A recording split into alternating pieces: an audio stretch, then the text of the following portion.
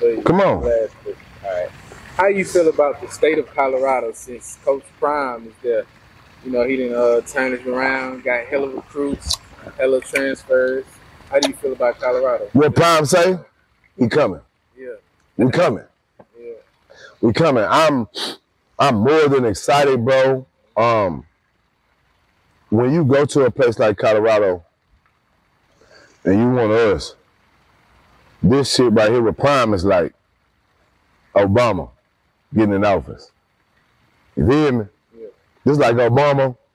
You remember recession? Obama come through, Wilson like that, man. We saved. Yeah. That's the type of effect Prime got, man.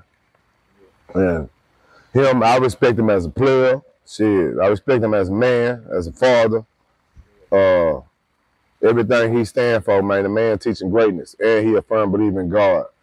So with that alone, scratch everything else with him. With that alone, man, I'm for him.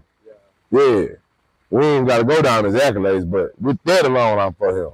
Yeah, I'm pretty excited because I want to see Colorado versus TCU. Yes, bro. That's gonna be a high-watch game. So you're going to see, I think what you're going to see from Colorado is you're going to see how a man can put something in your mental.